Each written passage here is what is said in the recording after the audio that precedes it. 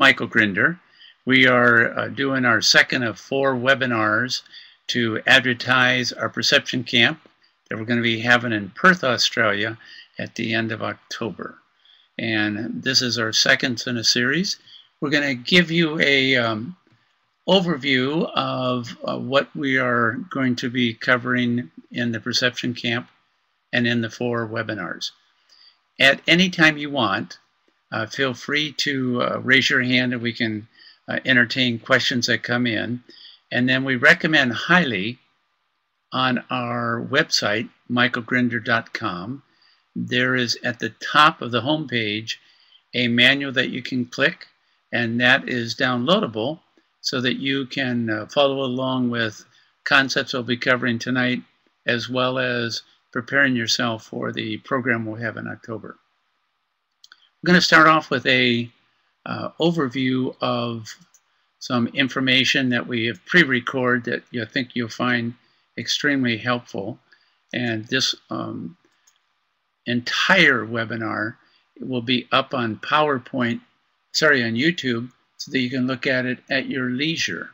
Here is a pre-recording of the overview of the program and the book that it is based on. Enjoy. Hi, Michael Grinder here, talking about perception. And we're going to have a perception camp in Perth, Australia.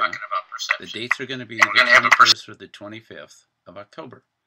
We want to show you an overview of the benefit of being schooled in perception. And the book we're going to go to is we're going to start off with Blink. You've either heard about it or you maybe even read it, by Malcolm Gladwell.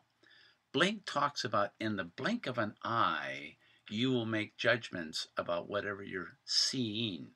So perception is what you see and what you hear and how you respond or how you interpret it. So perception is not just senses, it's your interpretation of those senses. Now, this is what Malcolm Gladwell says.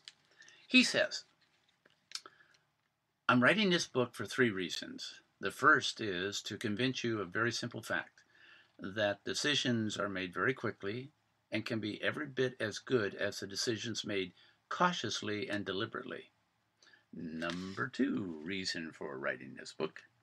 Our unconscious is a powerful force, but it is fallible. Should we trust our senses? And when should we be weary of them? Answering that question is the second task of Blink. And the third task, and the most important task of the book, is to convince you that our snap judgments, our first impressions, can be educated and controlled. That's the purpose of our perception camp, is to talk about how to educate and control your first impressions. So this statue here is a symbol of a human torso. It's going to make a little noise as the Lazy Susan spins. You see there's a face in the gut of the human torso. So most of us, we make our judgments based on our gut feeling. But Malcolm is saying there's times when you can trust your gut and there's times when you can't. So perception camp is to educate your gut so that you have a high level of probability of being accurate in terms of your perception. Michael Grinder here, Perception Camp.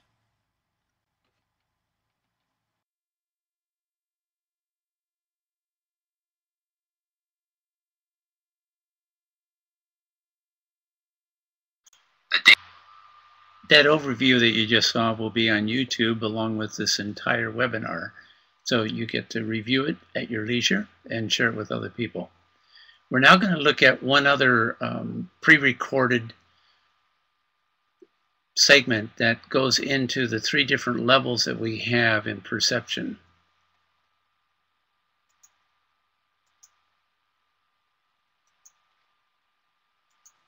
Michael Grinder here, talking some more about Perception Camp. When you come to Perception Camp, you get to bring footage of different situations that you want to understand better. You can bring footage and say, I want to focus on one person. And if you do, then bring all your knowledge of psychology with you. NLP would certainly help in that area also. The book that we're going to recommend that you study ahead of time, and if you have it, bring, is called the elusive obvious. And it talks about nonverbals and how they, to some extent, reveal what's going on inside of a person. We want to respectfully understand what motivates the person, what is their perceptual filters, and what is their inspiration. Why do they get up in the morning? That's the first of 3 levels. The second one is we're going to look at 2 people interacting, and we want to understand how do we recognize which one is more likely to dominate. So when we're looking at one person, we're trying to say what motivates them.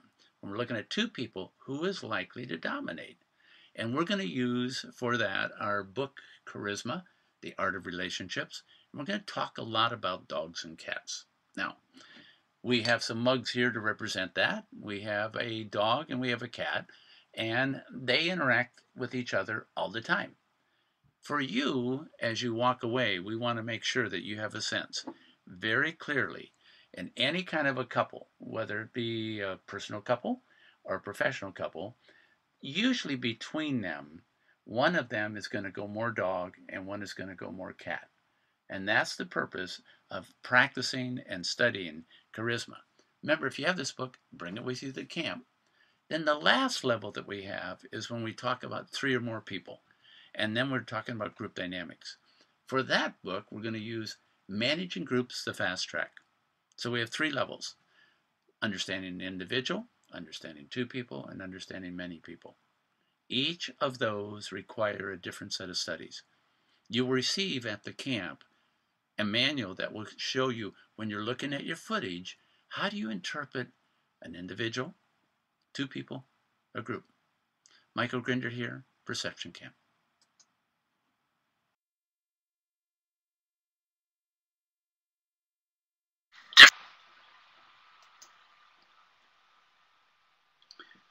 So again, the 3 levels that you are interested in, see if you can figure out which one in particular. Is it the idea of one person and understanding what motivates them? Is it 2 people when they interact with each other? Is it several people?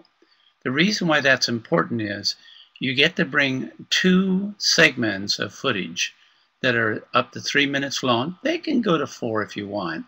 And what it is it allows you to say, here's the footage of either one person, 2 people, or several.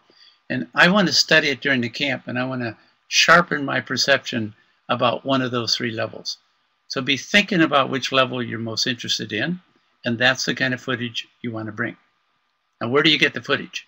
You can do your family, you can do yourself, you can bring a segment from YouTube, and even segments from movies. Pick the level that you like.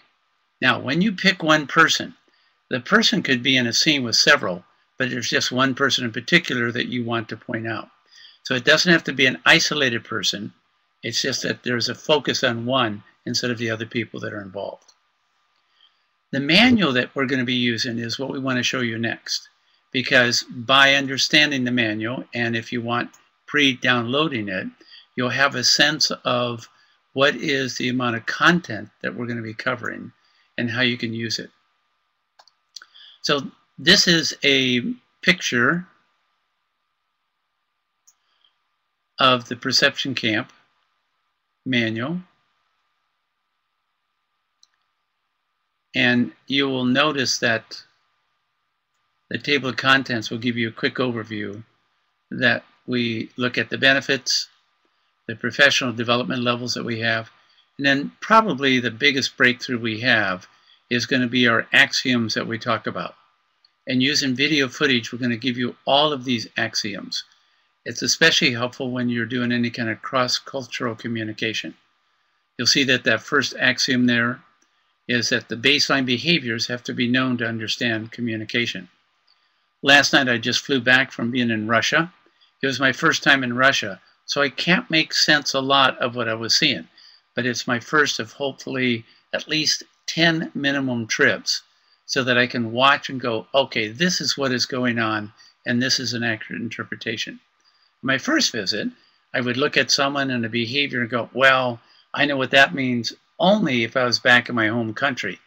So when you visit a foreign land, how do you figure out what's going on? Our axioms here help you. So if you want, look at this first axiom here, it's you have to understand what is the norm in terms of how do people look, how do people talk, and how do people move in a given culture. Then we'll go down to the different levels that we have here, and you're going to see that each of the different axioms that we have are the principles by which you interpret accurately what is going on. Now, go all the way to page 18, and you'll find some information that's extremely helpful. This is what we're going to be doing for this particular month training, and that is how to understand one particular person. In trying to understand a person, there's different models that you can use to say, okay, let's look at it through the lens of this particular model. So the way I think about perception is, it's like you're a miner that's underground, and you have this light that is coming out in the front as you look over at reality, in this case, one other person. And then you put different slides in the light so that it illuminates different parts. So if you look up here, and the very first one we have is we use the concept of cats and dogs. We will use this also when we're looking at two people. So what are the behaviors that we're watching this person do? And based on that, can we do some guessing in terms of what motivates them? What are their beliefs? What is their perceptual filters? And what would be the best way to interact with that person so it makes the most efficient use of your time? We will also use the concept of visual, auditory, kinesthetic, and there's a one-page paper, if you'd like, that we can send you ahead of time, as well as it being in the manual, that says, here's what visual-oriented people look like. And then we go into the idea of right brain, left brain, and that's really a cool and very easy way of watching someone. And let me stand up and show you one example of that. We'll have to adjust our camera, and it looks like this. If someone is standing here, and they're going to move in a given direction, as they get ready to move in that direction, what you want to notice is, do they turn their head before they turn their body? If they turn their head before they turn their body, that means that they're more visually oriented, because they're seeing before they kinesthetically move. But if they move their body and then their eyes catch up, they're more right brain oriented or more kinesthetic. So the idea of right brain and left brain and visual and kinesthetic are almost synonymous. Then some of the other models we'll be using is the concept of concrete versus random, and abstract and specific. If you're familiar, and most people in Australia have been acquainted with Myers-Briggs, please bring any profile you have on yourself or anyone else that you're going to be showing footage of. It's always helpful to verify what are the behavioral indicators of a model that is based on internal, if you want to call it, questionnaires such as Myers-Briggs. There's an old model that is not often used, and I just really love it, completely unscientific, and it has to do with being what's called choleric, sanguine, melancholy, and phlegmatic. Basically, it is a structure where you look at what is the intensity of the person's reaction and what is the durations of the person's reaction. So if they're very intense and the duration is very long, they're known as being choleric. Choleric people are usually your leaders. It's not just that they say something, that they can fulfill it and they follow through. If you have very intense initial reaction, but it doesn't last long, then that's called sanguine. And sanguine people are wonderful to be around in terms of high sociability, but you have to be careful in terms of them saying, I'll take care of that, because they may not. Then you have two other styles. These are low initial responses, and one has a long duration and the other one has a short duration. The one that has low initial reaction but a long duration is called melancholy. Melancholy people, it's usually the temperament that is used by inventive people, people that like to create, and they just tinker. So they may not have a lot of initial reaction, but they're diligent. They work long hours and they make sure that they fulfill whatever they set out to do. I actually come from more of a temperament of being a melancholy, and I've learned how to become more choleric as I form my own corporation. Then I had to not only do the inventing, but I had to make sure that I was given vision and motivating the people that are underneath me. Actually, you don't motivate people underneath you. You access their motivation and bring it to the surface. The last one we have is called phlegmatic. Phlegmatic is an unusual word, and it has to do with someone who has very low reaction and it doesn't last very long. It's a misnomer to use this to describe surfers. No, surfers have to do a lot of diligent self-discipline, and they have to be tremendously in shape to do that kind of activity. It's just that socially, they may not be interested in being highly ambitious in terms of the corporate world or succeeding in that arena. Then there's a concept from NLP that you may want to look at. It's called the meta model, and it has to do with, are you drawn towards something or away from something? And towards and away from is something that's been in the news a lot in terms of how people train themselves when there's a crisis. When there's a crisis, most of us, we want to run because that's our natural instinct, because there's some kind of a fear that we have. People that are trained as first responders, firefighters, police, they're trained themselves that when they see the danger, they move towards it. So towards and away from is a way of thinking about your adrenaline rush, as well as, are you motivated towards something, or are you motivated not to disappoint or do something poorly? Do you tend to go to big picture, or do you tend to go to small picture, sometimes known as chunking size? And that's another set of templates that you can use when you are trying to figure out what motivates an individual. Two others. One is called associated or disassociated. An associated person is someone who's in touch with themselves. They normally are motivated because how they feel. So what they do, what they go forward and away from is based on how they emotionally are responding to life. Whereas someone who's disassociated, they tend to operate above the neck, and it's cognitive in terms of how they sort out life and what they're drawn to and drawn away from. The last one is one that we made up that we kind of like, partial towards it. Does the person see themselves as a have or a have not? Have and have not can be applied to any number of things. Are they have or have not in terms of money, education, social level, achievement?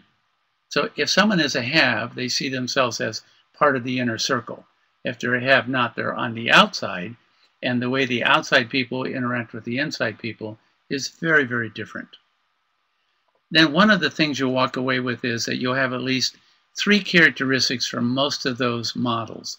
I'm not highly acquainted with Myers-Briggs, so if you are, bring your knowledge base and we'll share that with other people. And then the big thing is, instead of trying to take, say, to someone, and I'd really like to know what motivates you, what gets you up in the morning, how you respond to throughout your day, would you please take this questionnaire and bring it back to me so I know what's going on? So instead of doing that, we're going to ask, can you figure out 3 external characteristics or motivators, indicators of this? Now, when you go to observe the person, you want to see if you can figure out at least 1 value, belief, style, or filter, and then you're required, working with other people and looking at your footage, what is the evidence that you can provide? We're going to do that for 2 other values. And then the big thing that we're going to be covering is, what is the pentamental pattern that is present? The pentamental patterns is a description of the nonverbals that someone can exhibit at any one time. So where are their eyes focused? What is their voice pattern like? What is their body like, and how's their breathing? And that is the prerequisite for entering the perception camp. On our website, as well as Margot Halbert's Positive Persuasion in Australia, is a quick 21 different patterns of nonverbal communication. it is in a question and answer form. So you study it, make sure you know the answer, then you go ahead and submit the answer to the questions without the answers being present to me, and then I'll make sure I give you feedback on it. Everyone who's ever submitted has always passed. Now, after having done that, then the question becomes,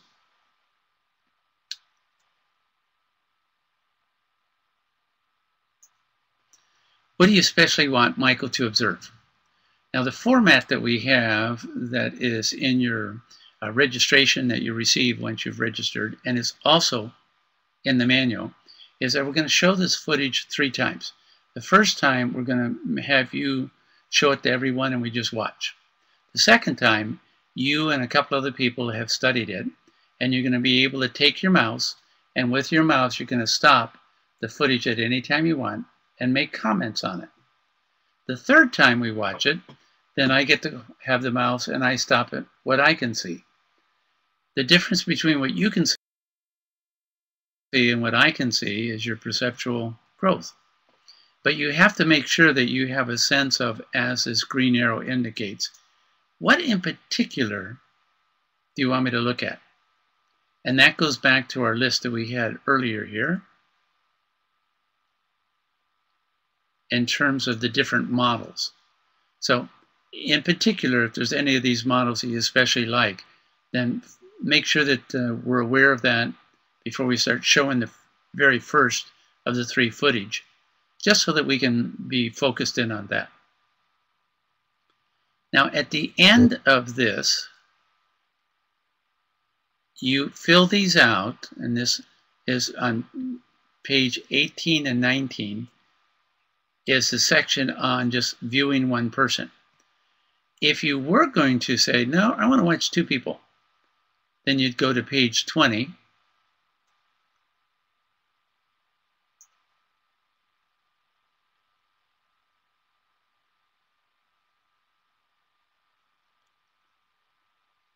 Excuse us as we learn how to use this.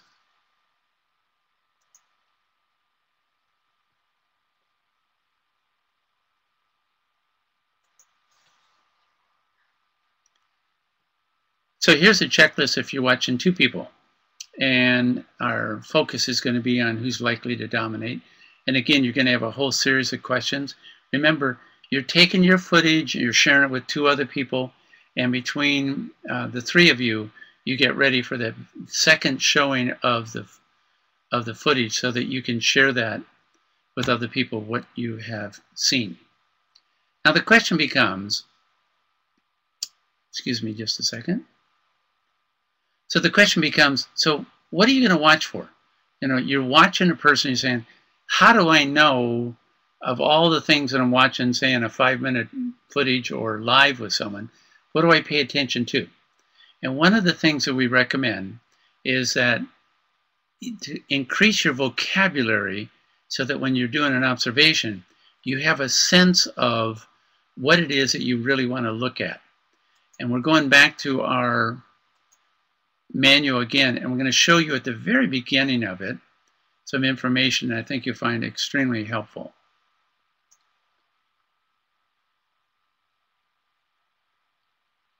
At the end of the table of contents, it says that the average person is considered a settler. He or she only sees what they can actually describe. So your vocabulary limits what you're looking at. The pioneer is someone who actually can see beyond what most people can actually take in. And they have to create their own vocabulary to explain that.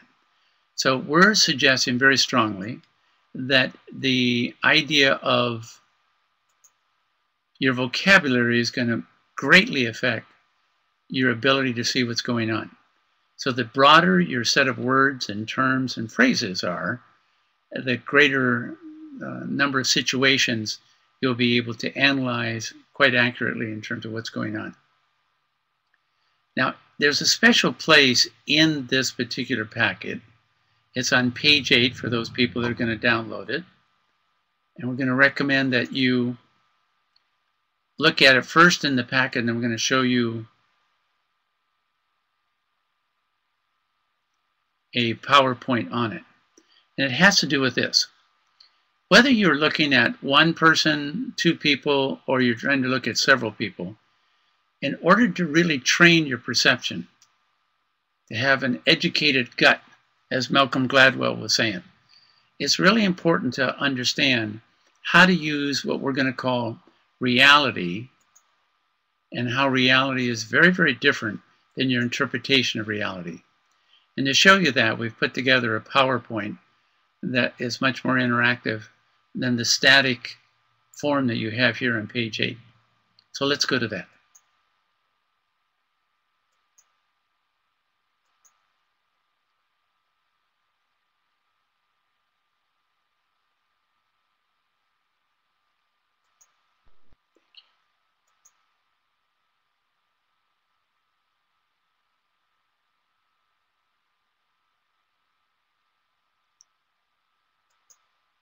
So here's the same thing we have from page 8. And what it basically says is, if you make a distinction, and our distinction is based on this line is what we're going to call what separates the reality from the interpretation of reality. Reality we can see. We know what occurred, and it comes in through our eyes and through our ears. Stay away from feeling. That's the gut that you haven't been trained yet to figure out what's going on. Now, as we see something happen in reality, we're going to call what happens in reality X. We immediately tend to go up and we start an interpretation. So as we go up and start an interpretation,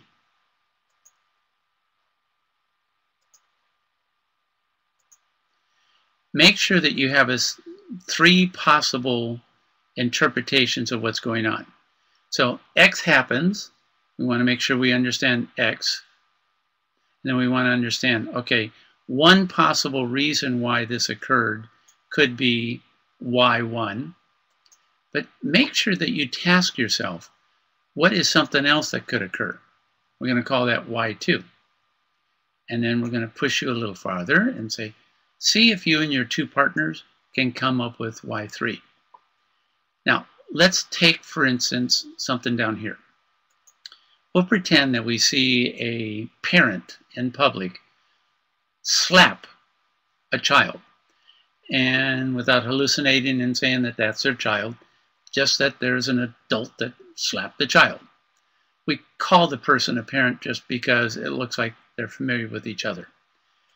Immediately, in order to hone your perception skills, make sure that you can ask yourself, what's one possible reason why the adult hit the child? Don't be satisfied with that. Make sure that you can come up with 2 other choices. So let's go back and pretend that this is the first choice. And we say, well, the child was inappropriate. They were doing something that the parent didn't like, at least based on the context that they were in. Okay, now force yourself. There was a bee or a bug on the child, and the parent wanted to get the bee or the bug off of the child. Force yourself, force yourself. That's a third possibility. Third possibility could be that they were having the hiccups, and the parent wanted to do a shock and make sure that the child stepped out of their hiccups. All right, now that we have the 3 possibilities, we then say, okay, what do I do next? Well, the next thing you do is you say, okay, if Y1 was true, what would we see next in reality? So we go back down underneath the line of interpretation, say, okay, if it really was that the child was inappropriate, what would we see next? And if it was something that was a corrective or a disciplinary behavior, that behavior probably is very different than the next behavior that we could look at, which was when we had a bug or a bee on the child. And if we had a bug or a bee on the child, the behavior that we'd see here probably is very different than the behavior we'd see here. Again, force yourself to go to the third one and look at, okay, if it really was a hiccup and the parent was trying to shock the child out of the hiccups, what would we see here?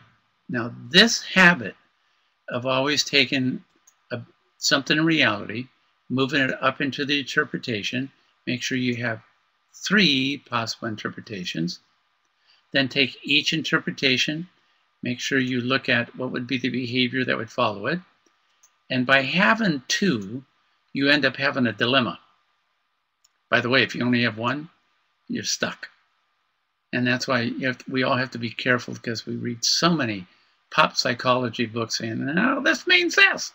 Well, you have to make sure that you have at least 2 choices in terms of interpreting that behavior and what would be the behaviors that would follow it. When you get to 3, you now have freedom. 1, you're stuck. 2, it's a dilemma. 3, you end up having the ability to say, well, all kinds of possibilities. By the way, this particular method, if you have permission with your partner in life, adult partner, is just a wonderful way to enjoy conversation without getting into arguments over interpretation. Example, let's go back to X. You've been at a party. Let's say we had relatives there, including in-laws. You get in the car and you start driving home. One says to the other, boy, did you ever see Aunt blah, blah, blah? We'll call her Aunt Helenella. Did you ever see Aunt Helenella tonight? She was really, really in denial. Now, so the interpretation of Aunt Helenella's behavior is that she was really in denial. Now, if you have permission and the other party doesn't agree, invite whoever had the first interpretation. Would they be willing to just consider another interpretation? Now, if this second one is your interpretation, then together make sure both of you can come up with a third. So now you have 3 different sets of words to describe the same behavior that occurred. And that's the behavior in reality. Now, if one likes the idea of denial, what would we see next in reality, including not just for that particular party, but the next time you're around Aunt Helenella? If you disagreed with that and you thought that Aunt Helenella was just being aggressive and standing up for her rights, what would we see next in reality if that was true? Here's the most important part. If you only have 2 interpretations, then as a couple you fight. But if you can come up with a third, and especially if you can do it jointly, now you have 3 different possibilities. Now here to me is what's interesting and insightful from a social science viewpoint. If the behavior that we would say would happen next, if the first interpretation of denial was there, if that behavior is no different than the other 2 behaviors, then all you're doing is you're just fighting over semantics. But if there's a difference in the behavior between all 3, whoever has the behavior that occurs after X occurs, then most likely the interpretive words that were used to describe that behavior is very useful. So the usefulness of hallucinations is that as long as you have 3 possible hallucinations, each of the hallucinations have 3 different behaviors that we can assign to the 3 possibilities. Whichever one predicts what is likely to happen, that's the single most valuable hallucination that you have.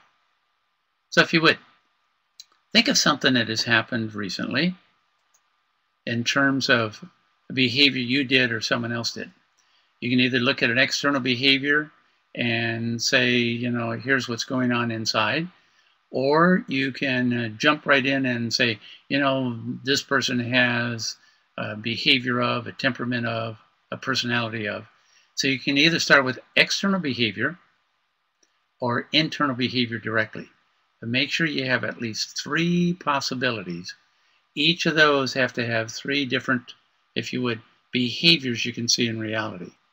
That connection between the interpretation and the behavioral level will absolutely give you more insight. Insight in what way? Well, the suggestion that at least I offer whenever I do a program is that I'm not trying to do solutions for you. I'm trying to give you sanity. If you can predict what is likely to happen before it happens, your ability to predict is very high, which means that life is not a surprise. When life is not a surprise, what a difference that makes. Now, if you would, take a moment and on a piece of paper, go back and write down what you saw here a second ago. Just to show you one more time.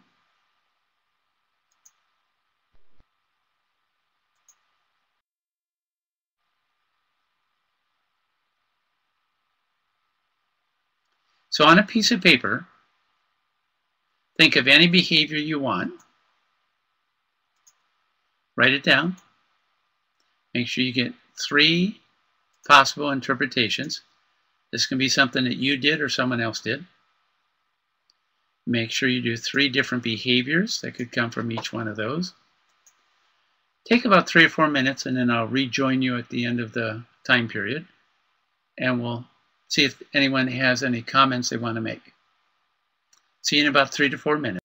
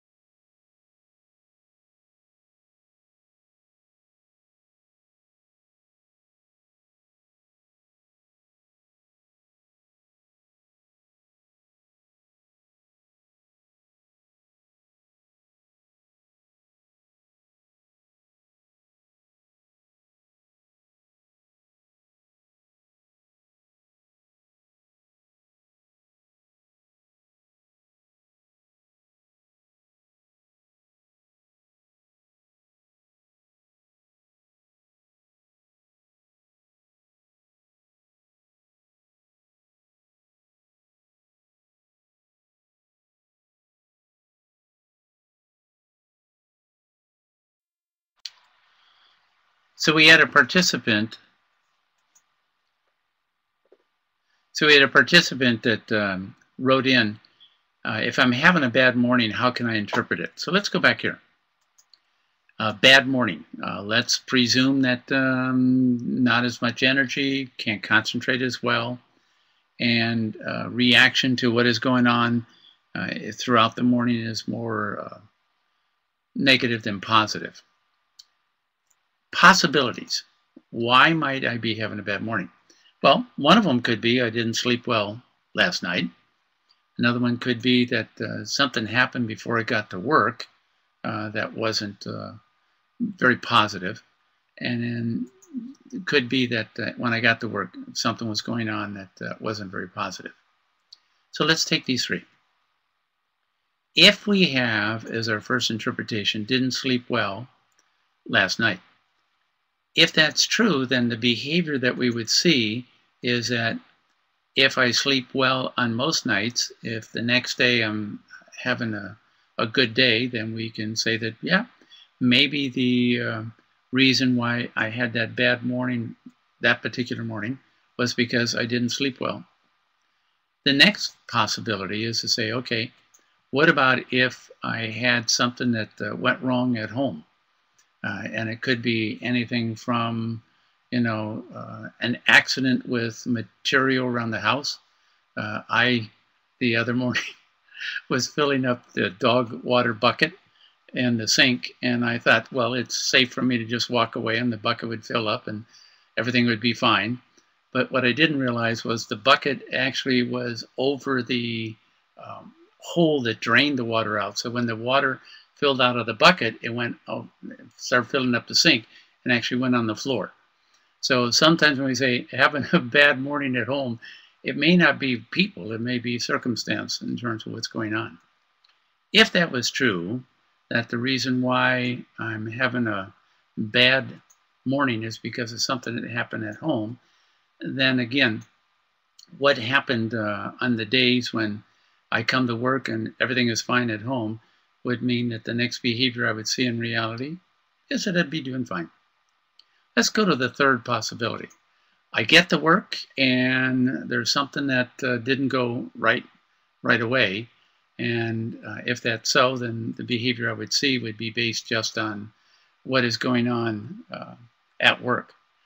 We all know, we've all experienced what happens if you don't get a good night's sleep, if something at home doesn't go well, and then you get to work and that doesn't go well either. Those are the tough mornings. The interpretation, if we were watching someone else instead of ourselves, is a little bit different, because with ourselves, we can actually ask ourselves these three questions. If it's someone else, we may not have permission to really ask those questions. So then we'd only have to perhaps have the option of watching their behaviors at work. So thank you for that question that we had.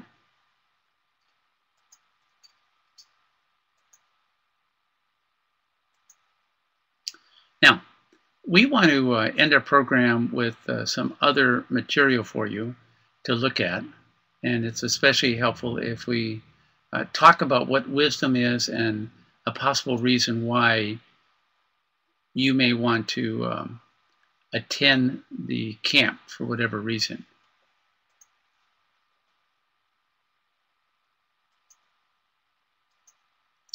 These are pre-recorded footage, and they're both about, one is, between the two of them, it's going to be about 3 minutes long.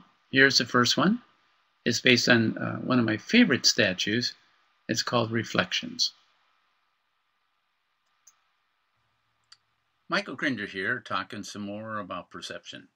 We say that perception is what you see and hear, how you bring it into your brain, and then how you interpret what you saw and heard. We're going to suggest that with age, we usually get better, not always, but we usually get better in terms of interpreting more accurately what we see and hear. This statue here is a representation of it. And ignoring the shadow of it, you see a boy and a dog, and that indicates youth. And then as we spin it around, listen to the Lazy Susan help us. We see the same human being and dog now as an older person. I certainly qualify for that. And the person is now reflecting in terms of what life was. We know that from brain research that in our brain we have dendrites. And for some reason, for certain people after 50 years old, instead of having two dendrites that are connecting with two other dendrites, and therefore you have synapses and, if you want to call it, interplay, for some reason, for some people after 55, they get a third one. And that's what they think is wisdom. It's not just the information, it's the interpretation of the information. So you can wait until you're old and get very good at your perception, or you can accelerate your development of your perception by attending a camp that explains what do you see and what do you hear and how do you interpret it. Michael Grinder, Perception.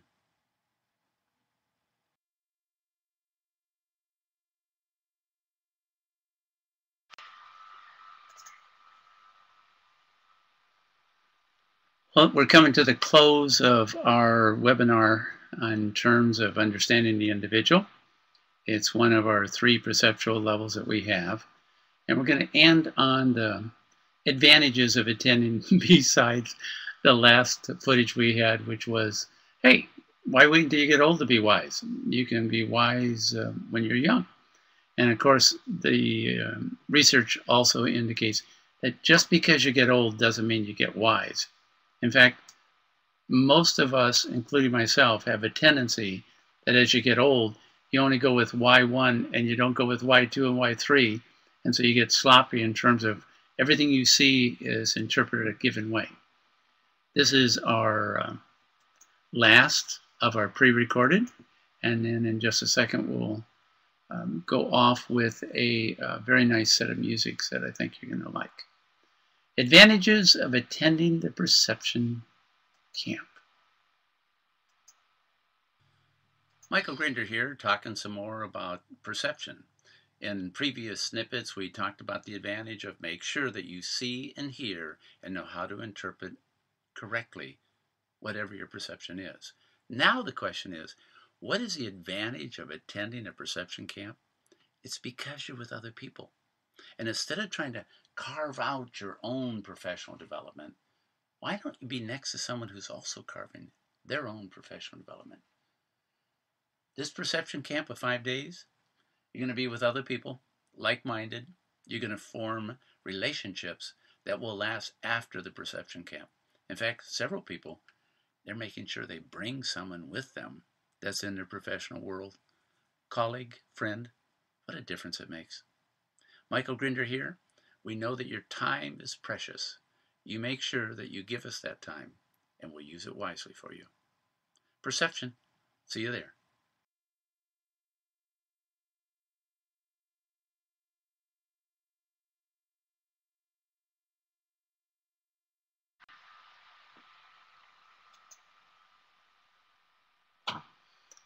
The webinar that you've just watched will be on our website, michaelgrinder.com. It'll also be on YouTube. And in Australia, we'll try to have it up on Positive Persuasion. In the month of August, we will have our next program on the webinar. And at that time, we're going to focus on 2 people in terms of who's likely to dominate. We'll be using our book, Charisma, The Art of Relationship, which are a high focus on cats and dogs. And we end on this particular screen.